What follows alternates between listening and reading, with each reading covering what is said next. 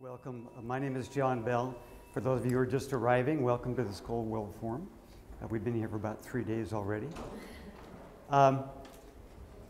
You could have gone to creating talent, exponential fundraising, something about social impact, but you came to something called Begin Within. I'd like you to turn to your neighbor, someone you don't know, and just introduce yourself, your organization, and why you chose to come to something called Begin Within. Okay? Just for a couple of moments each. Well, we're a small enough group, I think the conference is getting going, that we could each introduce ourselves and say in less than a minute your name, your organization, and why you did come. Would you start, please? Sure. My name is Najla Al-Bajda. My organization is Khayarat, which is options in Arabic, and I provide career guidance to students in the UAE. And I think the reason I came is because I'm, I guess, in a transformation point in my own career. I've recently left a job and I'm starting this social enterprise. So for me, I realized that I need to first believe in myself and work in myself before I can really see this organization come to fruition. Good, thank you. My name is Haifa. I'm from Bahrain. I'm a diplomat in the embassy in London. I came here because I'm always really stressed out. Enough said. Enough said. Thank you. I'm Becca. I'm with the Skoll Foundation, and I'm here because it's been very exciting first couple of days, but very hectic first couple of days. And so just wanted to sort of refocus and come back together and really prepare for the awesomeness that is going to be the rest of the Skoll World Forum. Good, thank you. Fred Hobson. I'm founder of 1617 Foundations with the aim to empower people based on a vision I saw long ago, 30 years ago or so. That the chaos in the world is a reflection of the disorder in our minds and hearts, the environment. So it came to me that if we help to reorder our environment, it will be reflected in the outer world. Okay, you could teach this course. Thank you. Right. I'm Marcela Manoves, and I think that everything starts from within. I mean, everything has to start here in order to be able to transform. And I have been in that journey, I guess. I have been working in human rights and labor rights in business for many years. And I'm working in social impact, so I want to, not only for me, but to help others. Can we start from within? Good, thank you. Hello, I'm Ben Hicks from The Guardian newspaper in London, and why am I here? I have a personal interest in organisational psychotherapy. If you speak, we speak loud enough, I'm not sure. I got a microphone. I'm very important. Yeah, I agree with what people have said just about how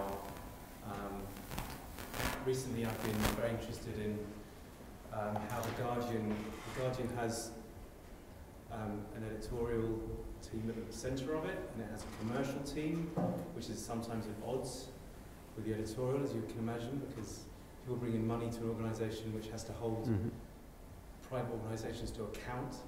It's a very complex thing, and those relationships can be very tense. And I work in a sort of non-profit bit in the middle, and so I live my life with either this side angry or this side angry. Okay. So I think this is very interesting for that. Okay, thank you. We're just introducing ourselves. In less than a minute, your name, your organization, and why you came to this particular workshop. My name is Deanna Zant. I have an agency in New York called Lux Digital. We're working with the Skoll World Forum on their digital outreach. I will be live tweeting and blogging highlights from throughout the forum. So if there's anything you don't want said to 500,000 people, just let me know. Okay, thank you. And I came here because we were assigning sessions to each of the staff, and I said, no, I'm the secret hippie. I'm coming to this one. Okay, thank you. Hi, my name is Sai, and I'm from Myanmar, and I'm with an organization called Proximity Designs, and we work with rural farmers to increase their income. And the reason I'm here is as an operation director in an organization, I've run a series of leadership programs for team leaders in the organization, and the title of my program is called in and out leadership. So if you're in Southern California, it's not a burger chain, but for me, inside, what you really, who you really are, and your authenticity, and that's also shaped by the external environment. And this, I'm planning on doing another round of leadership program, and I hope to gain some insight from this. Welcome, yeah. Come on up front, unless you're just, there's plenty of room. We're going to be an intimate group. So my name's Mike, and I run a consulting firm called Junction that does work with a lot of social entrepreneurs around the world. We have offices in Vancouver and London and Delhi, so very different contexts. But in each of those contexts, we see social entrepreneurs that burn themselves out all too frequently, that sacrifice themselves on the altar of the work that they're doing. And so I'm increasingly interested in convening social entrepreneurs and teaching them self-care and self-leadership as an essential foundational piece for being successful entrepreneurs. Good, thank you. I totally agree with you. My name is Ifat. I teach social entrepreneurship at the Reconati Business School in Tel Aviv, Israel.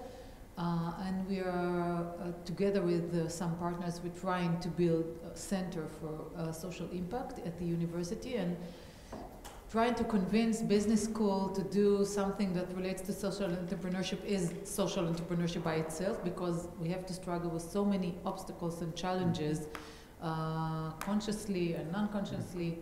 And I just decided that instead of finding all those seminars about professional tools like, finance and fundraising, and maybe I'll sit down and just find out, Good, thank you. what I'm looking for. Good afternoon, my name is Johannes Sommerfeld. I work for a United Nations-based special program for research and training in tropical diseases. We are setting up a social enterprise innovation program. We want to do rigid case study research, and we want to support social enterprise innovation throughout the program that I'm working for in Geneva, and I'm interested in leadership with respect to that activity. Okay, thank you. Great. My name is Skoll World and I'm from my name is Skoll World from Pakistan, and I work with the young people. We have set up an Institute for Development Studies and Practices, where the young men and women come from all over. And most of the time, because of the situation that they are in Pakistan, you find a lot of pain in them. But because I'm teaching in it also, and I work with them very closely, therefore I myself also need all the time to be grounded again and again myself, to be strengthened enough to relate to them effectively and meaningfully. Good, thank you. Hello, I'm Jess Bennett. We have a family foundation that deals with poverty alleviation in Asia. I think I'm a victim of distraction and overwork, and it's finding a balance. I think everyone struggles with it. I do think that if you can, you're more productive actually than you would be otherwise. Even if you work 24/7, you're better not. My name is Jamal Alexander. I'm president of the National Alumni Council with YouthBuild, and a delegate with Skoll as far as emerging young leaders. And I'm actually here to get a different perspective in a way where I'm a product of the program, YouthBuild, and I admire Ms. D and Mr. JB, and I'm still trying to figure out how have they been doing it for so long. So I'm willing to get some insights and a different approach. And I'm Rianne. I'm working for the Skoll speaker team this year.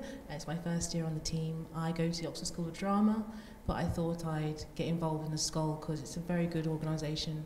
You meet so many different people, and it's different life as well. My My name's Dorothy Stoneman. I'm here because I'm a presenter and because I have the key to avoiding burnout and managing stress. And so I'm here to share that with you. Someone came in? Yes, yeah. Hi, my name's Amanda Stevens. I'm a mayor in a city in Australia called Port Phillip. It's the second city in Melbourne. You said a mayor? Yeah, a mayor. So the local leader of a Yes. city. I'm interested in leadership, and it's my first time at Skoll, so I'm interested to hear and learn. Good. Welcome. Thank you. Welcome, everyone.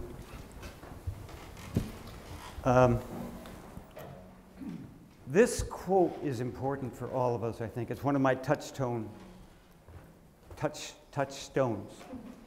for two reasons. One, on the macro level, if you think of all the big social political revolutions that have happened in my lifetime, China, Russia, well, Russia's not my lifetime, but China, South Africa, Nicaragua, Cuba, civil rights movement in the South in the United States, maybe the Arab Spring now. There was tremendous upheaval, change of leadership. The oppressed people become the new leaders, and what happens? It goes south. They carry into their new roles what? All of that old stuff they internalize. So the people who were oppressed at one point, damaged, become the rulers, and they in turn pass that back on down, and they recreate a tyranny. Usually a little better than the last one, a little more humane, but still fairly harsh. And we know that this is just the macro level of what happens. A person who abuses, a male who abuses his wife or children, we know that when they were young people, they were abused. So we have not figured out as a human species how to make big historical transformations and have done the healing along the way. So we have to figure out how to do social healing and personal healing in order for the things to stick. The lasting part. The lasting part. How do these new ways last? The second reason is because on a personal level, each of us in this room and all the people we're going to meet this week are working on a social problem we wish did not exist. Right? We're trying to work our way out of a job, really. And we work very, very hard. I mean, we love the earth, we love its peoples, we love the creatures, we love the beauties of the earth. We work hard enough, we care enough to try to eliminate the worst of suffering, if not reduce it somewhat. And we want to bring about greater peace, justice, all the good things that we know in our hearts are just what everybody wants, right? And what we do is extremely hard. We work through funding, trying to get the right people, cutbacks, attacks sometimes, and we're not done yet. And we get up every morning trying to make it through. So I want to thank you very much for what you're doing, and I'd like you just to turn to your neighbor and thank them for what they're doing in the world, whatever they're doing. Just thank you very much. Thank you very much. Thank you very much. Thank you very much for what you're doing. Thank you for what you're doing. Thank you. Thank you for what you're doing. Thank you for what you're doing. Thank you, Karataland. Right? Now, we don't do it for the thanks. We don't do it for the thanks or the glory or the money or the awards, but look how much just being thanked. Yes, because we actually know that we are busting our behinds every day with courage and creativity and persistence. And you can't be half awake in this world, look around and not have a broken heart. You just can't. At the cruelty and suffering and unnecessary stupidity and insanity that seems to run most of the world. It's like it's upside down, isn't it? And if if our hearts are torn apart just reading the newspaper,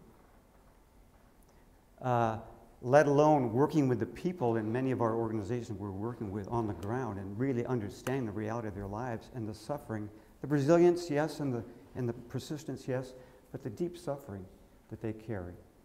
You cannot but accumulate a lot of inside heartbreak. So what do we do with that? If we don't deal with it, it's sort of like what a couple of you mentioned, like it starts to burn out. We get compassion fatigue, whatever those terms are. You say, I just can't do this anymore. I can't do it anymore. You know? So that's one reason why we have to find ways of renewing ourselves. The other thing is that no matter what's happening in the world, we bring our own stuff to whatever work we're working on, right? Our own insecurity, our fears, oh, I'm not good enough, I can't do enough, I haven't done enough, they don't like me, you know, whatever versions that we have. And that, as we all know, makes us less effective. We can't think as clearly when we're preoccupied with all of that internal stuff. And it tends to infect our organizations.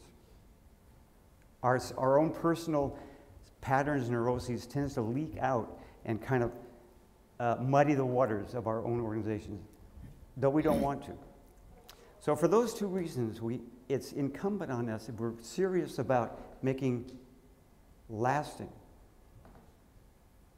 change and meaningful change, we have to address the internal stuff, the internal inscape, if you will, you were talking about. Environment? Environment. Very nice phrase. So we're going to just share, there are many, many tools. We could probably, if we had time, if we had days here, we could share what you've all used. We're going to share two that we've used in our lives. We've been partners we've been married been together for 44 years. We're also work partners at YouthBuild. We work use an international organization. But that's not why we're here to talk about the work. We're talking about the two tools that have really sustained us. Why, as Jamil says, why we can still do it at our age and still have hope and resilience and happiness that we can pass on. So Dorothy's going to take us through one, then I'll come back and do the second one. Okay, thank you. In 1972, John and I were introduced by friends of mine in college to what I'm going to share with you, which is the theory and practice of co-counseling. Have any of you ever heard of it? No. Normally you haven't, because the only way people learn about it is from someone they know well sharing it with them, because nobody's making any money from it. But it's been in existence for over 50 years and in about 60 countries, and millions of people have taught each other how to support each other through a healing process which enables them to recover their best intelligence and their best emotional well-being. So I'm going to share with you the basic theory and practice, starting from this, that we are all, here's the good news, we are all born brilliant, good, inherently good, with a great deal of joy and readiness to learn, and we're ready for life, inherently good. And the bad news is that right away we begin to get hurt in different ways, right? Wonderful things happen, but terrible things happen, little and big. Now, the good news is that we're born with an ability to process whatever happens to us, right? You know, we have the gift of tears and of speech and of, you know, cuddling and of laughing and of sharing. Whatever happens to us, we have the ability to talk it through, to cry it through, to share it, and to recover from it.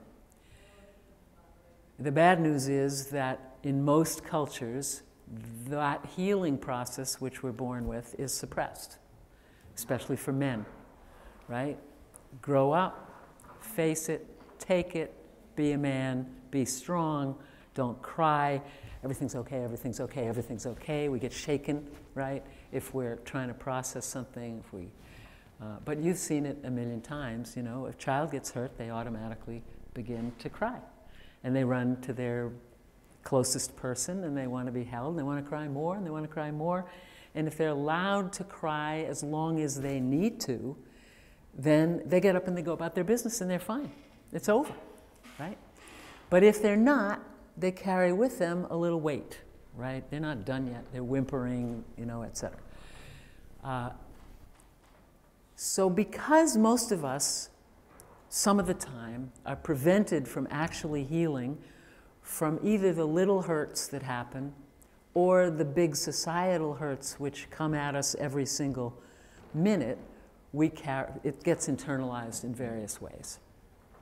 So there's two kinds of patterns that we say are created through these processes. One is an intermittent pattern which pops up whenever we run into a situation which is very similar to a specific situation that we faced in the past that we didn't heal from, and then those feelings come up again, right? So if we were, bitten by an angry dog, a big German shepherd, bit us, we were 3, and we didn't heal from that, chances are we carry a little fear of big German shepherds running toward us. And so that becomes an intermittent pattern. You're not afraid of German shepherds in this room because there are none, right? So you don't carry a constant fear of German shepherd because one only bit you once, but if one came in here, you might have more fear than somebody else. Called an intermittent pattern. And then there are the chronic patterns, the ones that are internalized because you get messages or hurts coming at you either very consistently. So maybe, your father is the one who thinks that you're not worth much if you're not the best at everything you do. And so every day, in every way, you get the message that you better be the best. And you internalize that. And after a certain while, it's like it's a key that's always in on position, right? Or maybe you were born black in America and you get the message every single day that you should stay in your place. This is the old message, right? And that you're less than in some way. And you internalize that, and if you feel, and then you also internalize a sense of powerlessness to change it. And so then there's a chronic pattern of how do I relate to the world because I'm black in America. Here's the good news. The good news is that no matter how old we are, no matter how rooted these particular intermittent or chronic patterns are, we can still heal from them. We can still recover our complete joy, our sense of power, and our happiness if we recover the healing process. And the healing process is pretty straightforward because it turns out that we're all carrying, even while we're carrying old hurts and current hurts and the heartbreak that John is talking about, even though we're carrying it, most of us are pretty ready to dump it if someone would give us permission and if someone would listen to us with a non-judgmental, completely open, caring, empathetic, I support you in this healing process attitude. Typically that's not how social situations are set up. But you do notice that in our ordinary conversations with other people, we sort of approach the little things, right? So I might be saying to Jamil, I might see that German shepherd, and I might say, man, when I was little, I saw a German shepherd started to bite me, and then Jamil, before I've finished, will say, yeah, me too, except for me, it was just a little Labrador retriever. And then, we don't give each other the space to actually go through the process of what it would take to heal, because everyone is so eager to exchange our own experiences. And so most conversations take place where we're quickly sharing what was similar about our experiences or different, but we don't do the healing. What we do in this co-counseling process is we create two things. We create space where people listen to each other at whatever length of time they agree to, and they exchange time listening to each other. So there's space, this caring attention that welcomes the emotion, and there's also skill in how to welcome the emotion and how to help people contradict the patterns that are more complicated for them. Obviously, in this session, we're not going to develop the skill, but the fundamental conditions that are required for people to begin to process the experiences that have happened to them is one of another human being giving them loving, non-judgmental, non-intrusive attention where they welcome whatever you need to say or feel. I think it's still on. Without, ta-dam, that's a magician. right. And we can always do that for each other. Now, John and I have done this for each other for, since 1972, 42 years. And it is the answer to the question when people ask me, how come you always have so much energy and how come you're not burned out, is, well, because I know how to dump the heartbreak and I know how to deal with the early hurts in a systematic way with not only John, but with dozens and dozens of friends who know how to do the co-counseling process, and it really does make a difference. Now, to go back to a little bit more of the theory, this is really a theory of intelligence, because those of us who are, we know ourselves well enough to know that we make the same mistakes over and over again, don't we? Right? There's some place where our brain goes off and we act in a more automatic way and we say, damn, I did that again. I should have known better than to do that again. And yet it happens sort of automatically when the conditions remind us of the early conditions, or we stay in a pattern of whatever it is, of powerlessness, of timidity, of self-deprecation, of fear, of overexertion, of arrogance, of doing whatever, and we know we have patterns, right?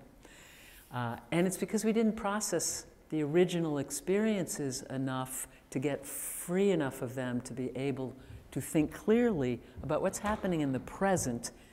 This is not the same as that. This present situation is not exactly like what I experienced when I was younger, and therefore I don't have to react automatically in a way that is geared for the past instead of for the present. So if we recover our full intelligence and free it from the accumulated hurts, we act much more intelligently with much less burden of past. So that's the good news, that we have the ability to recover that, and we have the ability to recover and reemerge from old hurts and patterns and think intelligently in the present.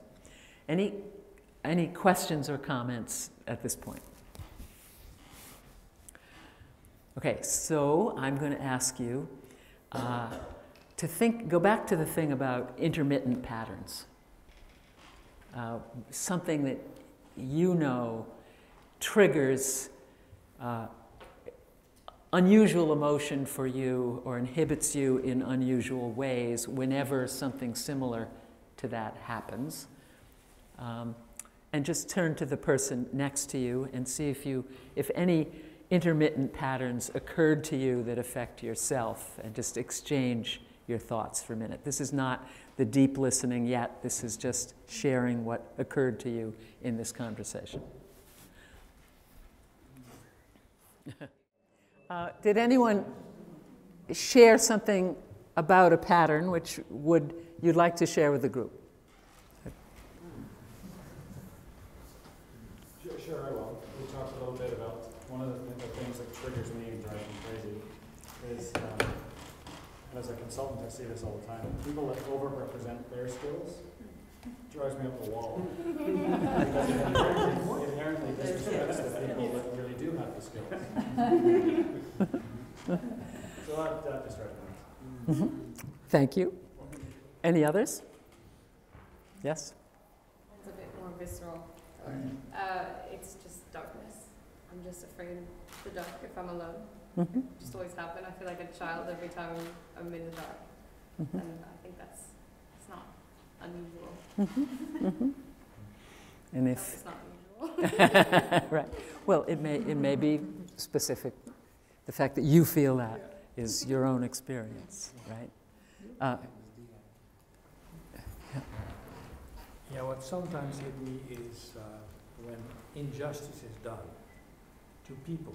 And I shared with my neighbor that all of a sudden I realized when I was a very young child, I was locked up by my parents in my room because I did something that they didn't like, and I was not allowed to explain myself. And the feeling of being there in your room, your safety so that it was locked, made me so angry. And I see that connection now. Right, good examples. Okay. Now I'm going to move to something different, just aware of our time limitations, and that is, obviously things occurred to people in this very short time. You probably had 2 minutes each.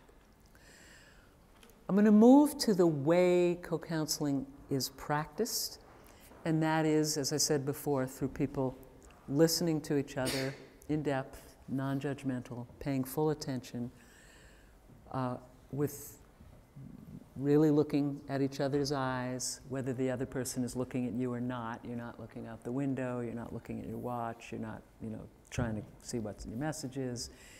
And what we do is we share equal time. So it might, in a normal session, it would be 45 minutes each, for example. So John would listen to me for 45 minutes each. I might rage and cry about the injustices in the world, or about the stupid thing I did the day before, whatever. And then we switch. And we switch at a agreed upon time in advance, because the truth is we could all talk, we could all heal for an unlimited amount of time. So the only thing that makes sense is to exchange time with each other in a way that is exactly equal, because we're equally important and we all have this extensive potential. Now, one of the things, go ahead, is that a question? Yeah. When you read about, I don't know what your opinion is on this, but a male versus a female brain and how you process emotions and how you process, well, whether it's a hormone-based or not, people often say that women process things better if they can talk it out, and often men don't want to hear it. Or just as an example of something that's kind of societally accepted. I think it's mostly societally accepted, right? It took John 2 years in co-counseling before he would cry. It took me 2 minutes, right? Now he cries every 2 minutes and gets great joy out of the fact that he... Right.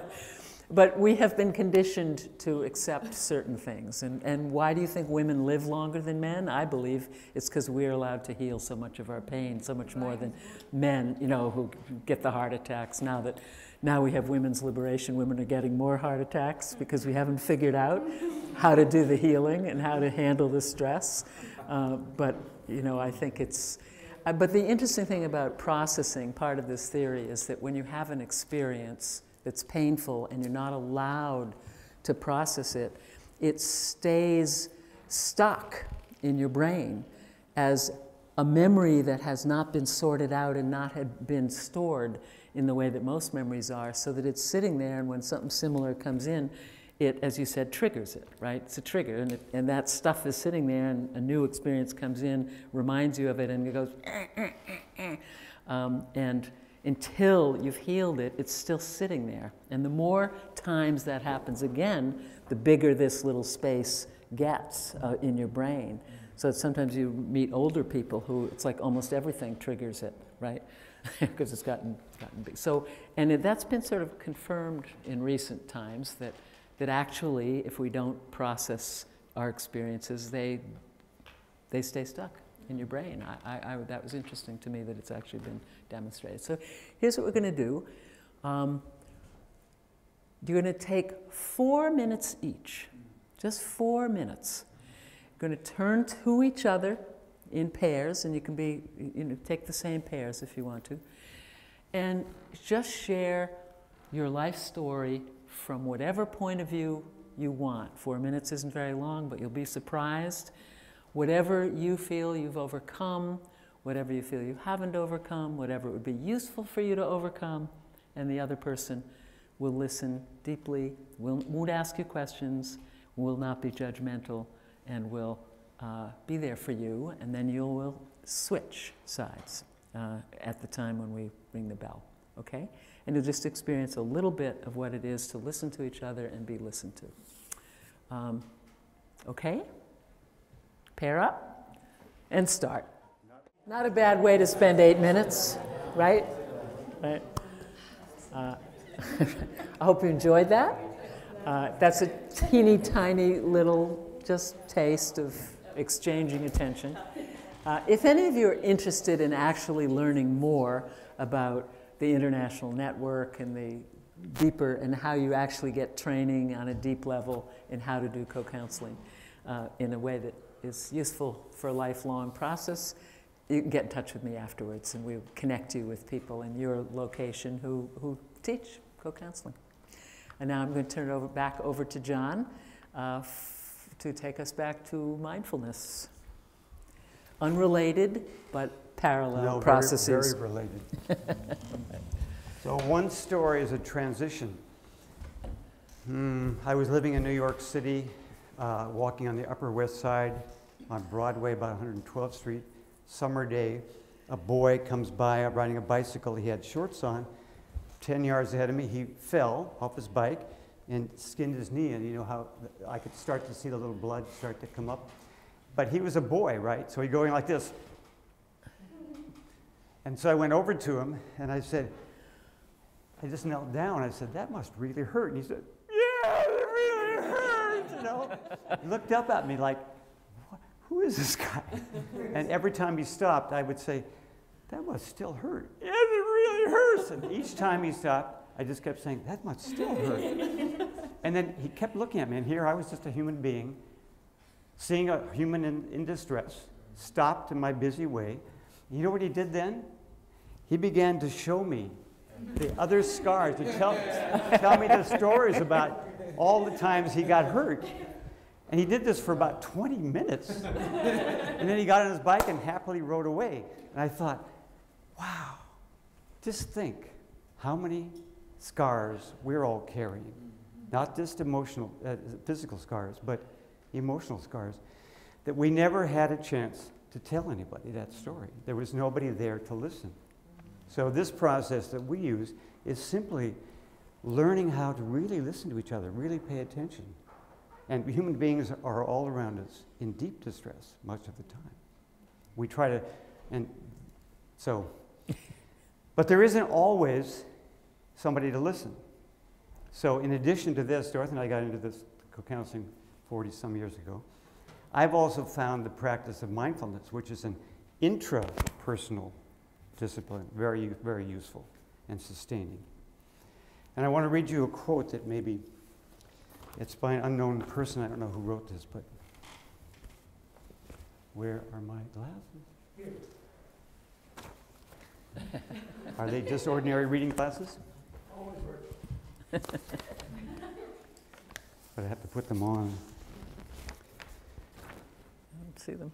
If you can sit quietly after difficult news, if in financial downturns you remain perfectly calm, if you can see your neighbors travel to fantastic places without a twinge of jealousy, if you can eat happily whatever is put on your plate and fall asleep after a day of running around without a drink or a pill, if you can always find contentment just where you are probably a dog.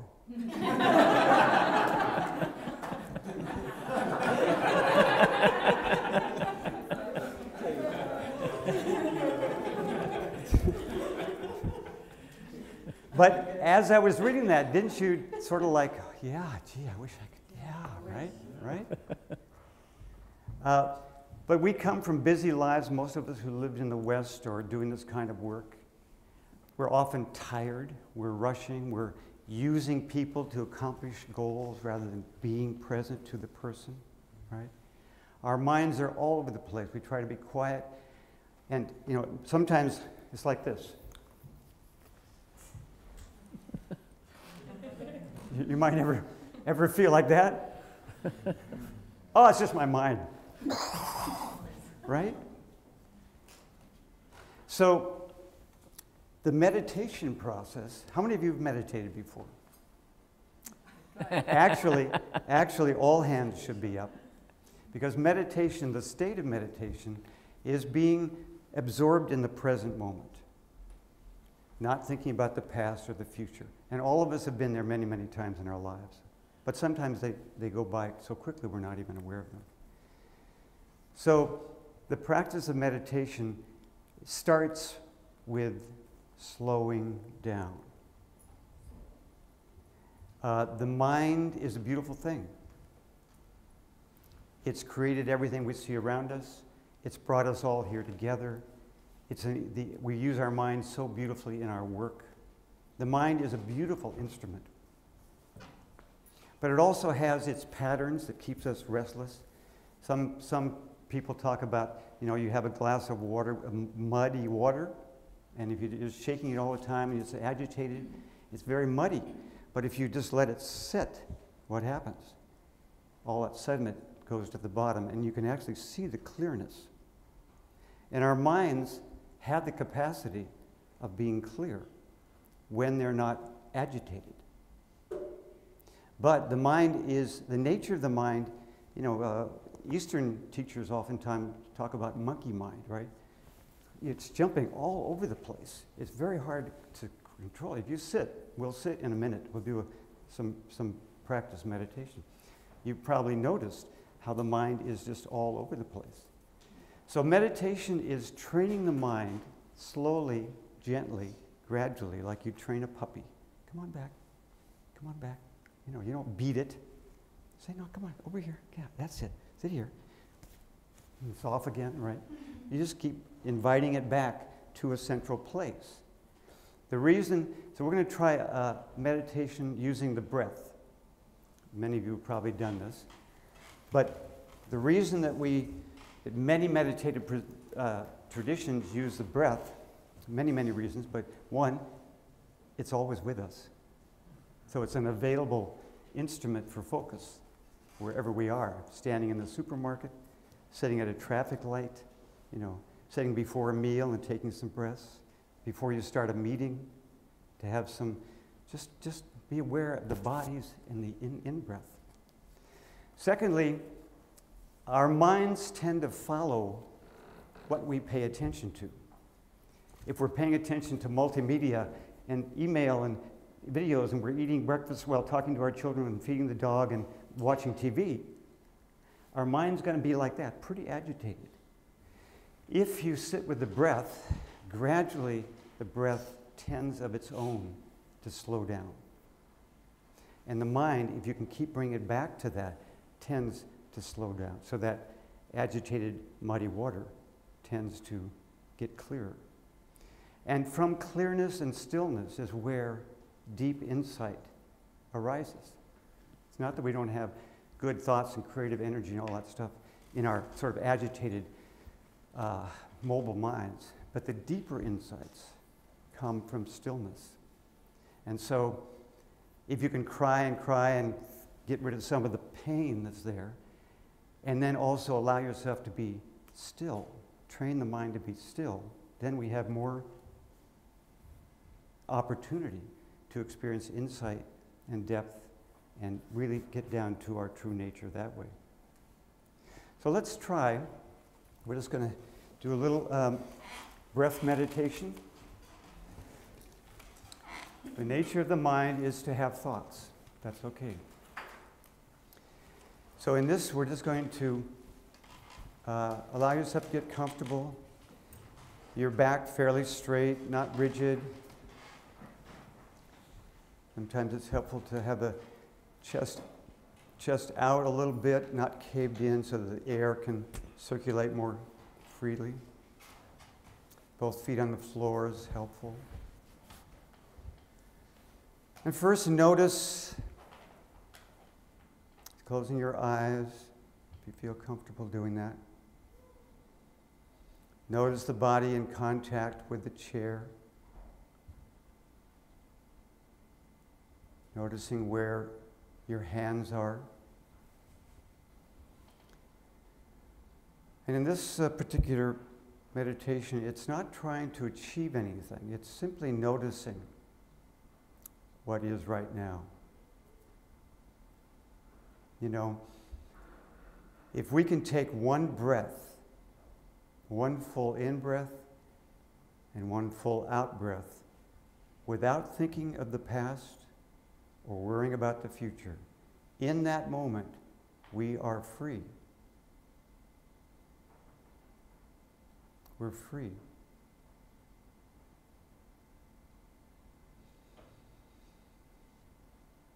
Now, locate your breath where it's most vivid for you.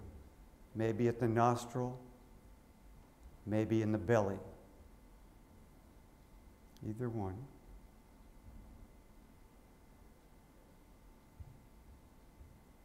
And just allow your awareness to follow the breath in. I don't mean to observe it. I mean to be the breath coming in. Feel the breath coming in physically. Notice when it turns and heads back out. It may stop for a split second before it turns again and comes back in.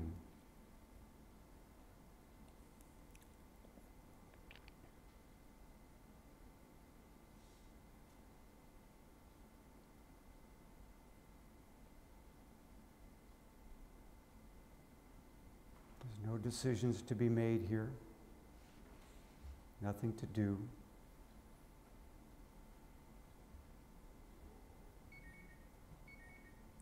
No phones to answer.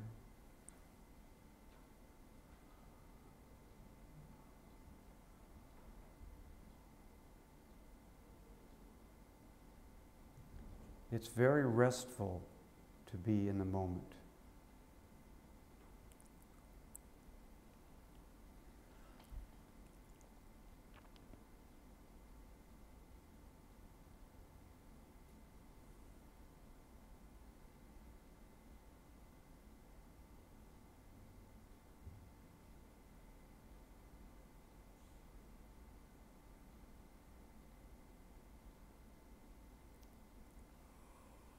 You might want to anchor the mind by saying in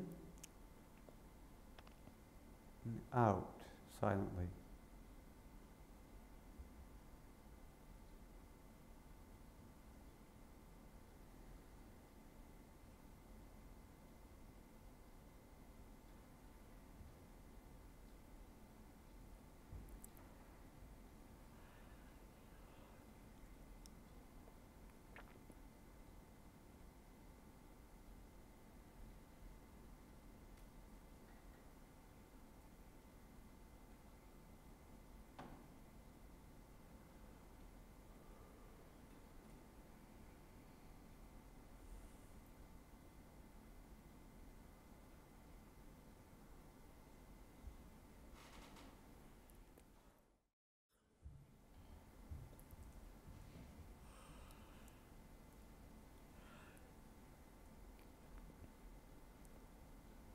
And when the mind wanders, as it will, gently bring it back to feeling the breath.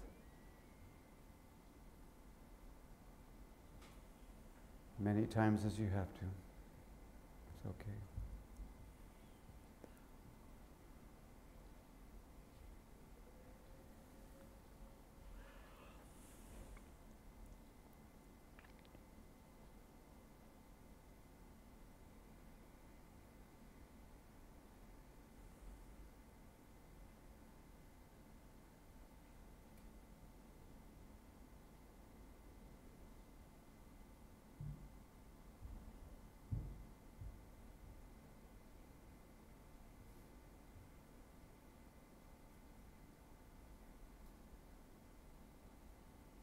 Just noticing how it is for you right now.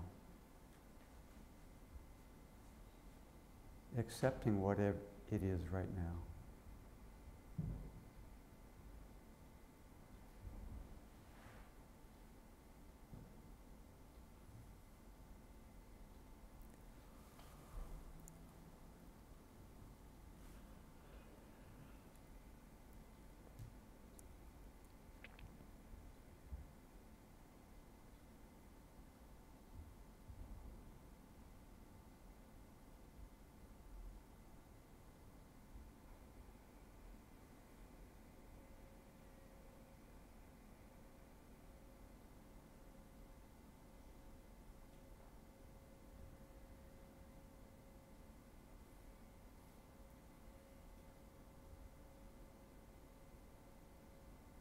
Breathing in, I'm aware of my body. Breathing out, I smile to my body.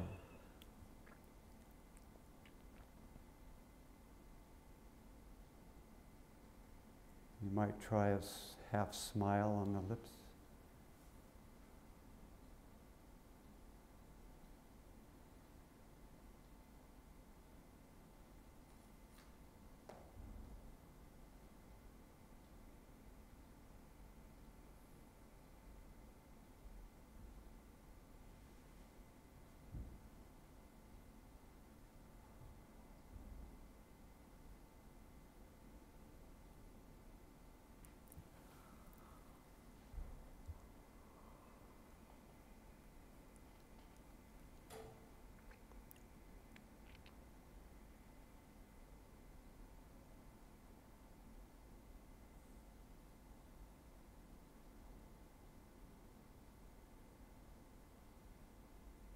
Back to the breath.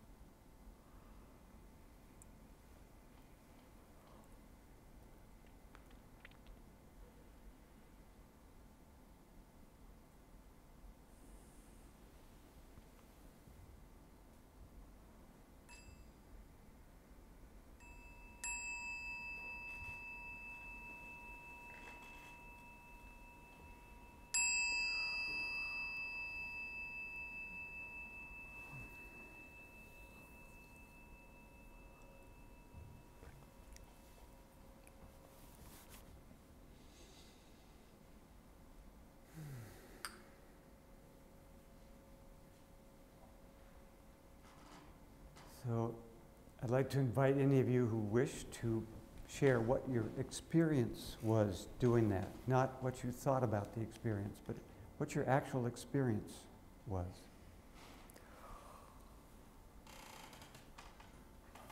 I don't know if that's good or bad. I found myself falling asleep. Falling asleep? I think I was too relaxed. Or very tired. And then I forgave myself for falling asleep and just sat up a little straighter and concentrated on breathing. Your voice will bring me back. Yeah. Mm-hmm. So sometimes we come from our busy lives and we need to sleep. That's the first thing you become aware of is weariness. Oh my God. Oh. And just waves of weariness. That's okay. Just sometimes feel those waves of weariness. Sleep is not a bad thing. Most of us are underslept. You have to work harder to save the world. Some version of that. No time to rest. I found that it was pretty obvious what my main worry was. So I did. You kept going to it? I just kept going. But yeah, you know, if I wanted to know which of those 15 worries I had was most important, that's right. I now know. And our minds are pretty compulsive. I mean, you know, I remember going to a 10-day retreat, meditation retreat. I have a planning mind, compulsive planning mind. And I would be sitting there saying, I'd be at the meal, it was all in silence for 10 days. I'd be saying, which one do I want to eat next? You know, what bite of food do I want to, just that level of, instead of saying, let it go.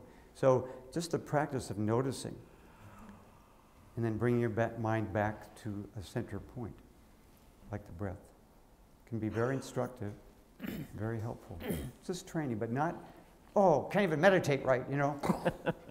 That's part of the patterns thing that Dorothy was telling about. Yes? I found my mind to be like a movie, and I just kept you know, so it was like little film clips of things that happened during the day, just today so far. Yeah. And Well, I couldn't bring it back to the breath. I was just too engrossed in it to let it go. And that's a choice. We can do that. You know, we can get lost in fantasies and memories and plans. It's endless what we can get lost in, right? But that's a choice we're making. So the choice of meditation offers us is to interrupt that for the time being. Not that it's bad, but if it's compulsive, then it's not healthy. If we don't have control of where our attention goes, right? Yes? For me, it was lightness. Lightness. Having come out of it, and even towards the end of it, I can really feel my breath much slower than it was. Mm-hmm. Even though it seems softer more out of it. Mm-hmm. Mm-hmm. We all have different experience, and we're all just, it'll be different next time you do it, you know. That's the nice thing. How many of you, our minds tend, left to their own, tend to go either to the past or to the future? How many of you went to the past, remembering things? Okay. How many of you went to the future? Okay. Now, so see right here. If we're going to the past or the future, one of the clues for me is, and I go to the future mostly, it means that I'm not feeling safe in the moment. And when I've been sitting with this very, very deeply, of course, when I was a boy, it wasn't safe to be really who I was in the moment in my particular household, because it was a little crazy. So I got busy making plans, and making projects, and I'm very good at it. But it's quite compulsive. And what I need to do partly is heal that old stuff, and sitting with that, or I mean, two ways. I'm talking about the internal process of just letting it arise and looking at it, and then the other, what Dorothy was talking about, is getting with somebody and talking about it. Both things are quite complementary, really work well for us.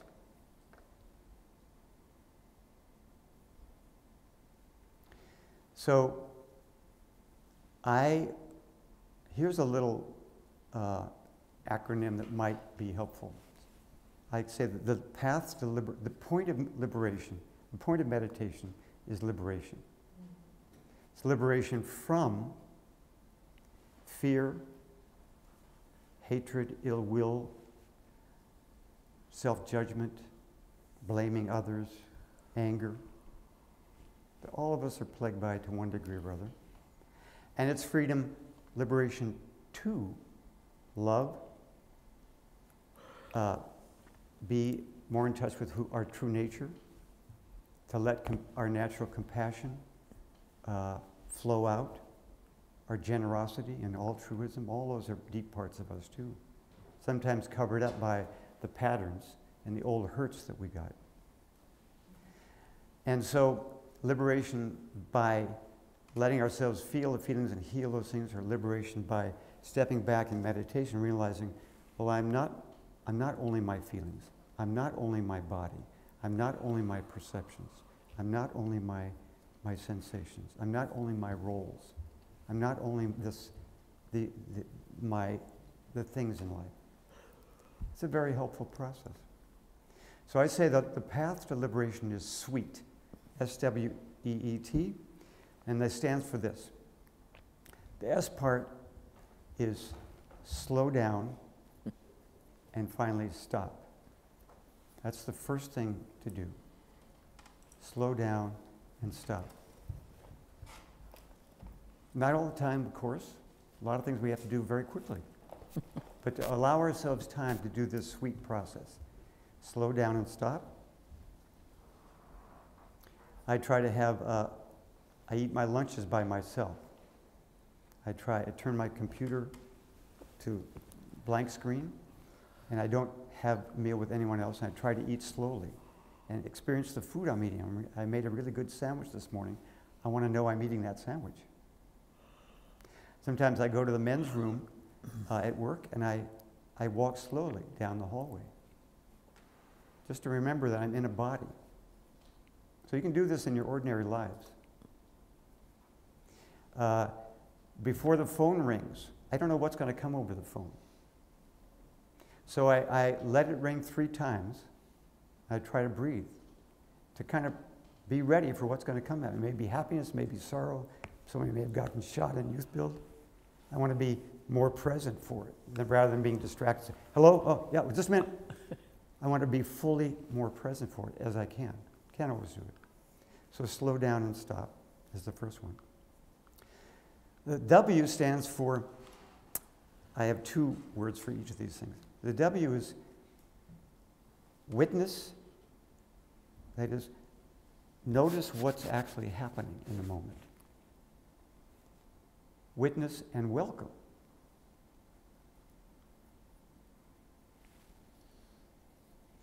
Is it a mean-spirited thought that's there? Okay. Right now I'm having a mean-spirited thought. We all have them. It's not my basic nature, but I do have them. Let that go through. That's not who I am, but I have mean-spirited thoughts. Jealous thoughts, self-put-down thoughts. That's okay. And welcome them. Ah. My teacher says, well, I'll get to that. My teacher is a Vietnamese Zen master, Thich Nhat Hanh, and he came through the Vietnam War and knows suffering at that level and built a whole organization. So the E, there are 2 E's. So the next one, so we've slowed down, stopped as much as possible our normal activity. We notice, we witness and welcome whatever experiences, sensations, thoughts are coming through. The 2 E's are embrace. So my teacher says fear is there. You say, you hold fear like a little baby, or anger. Hi, fear. I know you. Hi, there's my anger again. You've been around quite a bit lately, you know. Yeah, I'll take care of you. You don't have to act out and scream. I know it, but I'm feeling it. But I just, embrace it. And then the other is explore. Okay, anger. What are the roots of that anger? Why is she making me so mad? It's not her, it's something else that's happened that's triggering. So embracing it first instead of pushing it away. I shouldn't be feeling anger or either acting out on it. And then exploring the roots of that. And then the T is the transformation of the suffering. So anger, I've embraced, I've explored the roots. Maybe I silently have cried to myself. Maybe I've gone to Dorothy and had a co-counseling session about what makes me so angry about this situation. I cry and get some of the anger out. And then that transforms the anger into an energy that I can use without hurting and adding more suffering. Because I don't want, in my role as leader, I don't want to add more suffering in the world. None of us do, right? Transform and transcend that whole situation. So it's very sweet. Let's just sit for 1 minute to end. I know we're at the end. And these are very, very tiny little experiences of these 2 processes. And there are lots more in the world. But let's just enjoy hearing 3 sounds of the bell. And the bell itself, it's to make a relationship with the bell, being present at the bell. And I do a little what's it called, a wake up. Like I say, that gives the bell a signal that something's about to happen. It gives all of us a signal that we're about to invite a fuller sound.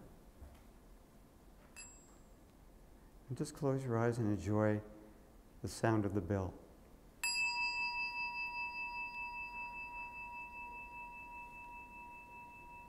And taking 3 deep breaths. Between each one.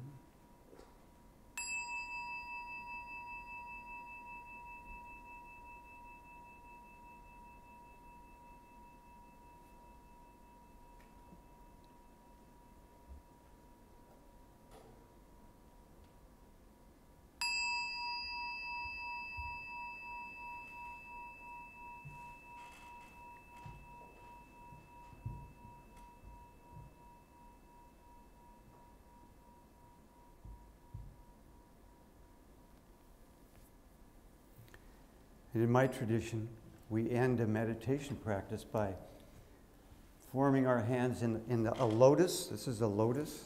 It's not a prayer position. It's a lotus flower. And we bow to each other, and we say, I'll say it, and you may want to repeat after me. May the fruit of our practice benefit all beings and the earth. Want to try that? May the fruit of our practice benefit all beings and the earth. And we bow to each other. Thank you very much. There is a meditation room now that we have finally gotten at the Skoll World Forum. It's in the west wing around the corner, outside and around the corner, from 8:30 to 9:30 every morning, tomorrow and Friday morning, in room 12 on the second floor, in case you'd like to partake. Are you leading one, Bart? Well, I can join. I will join, but I can. Yeah, I'm not doing it, but yeah. Bart's also a Dharma teacher like myself, and so.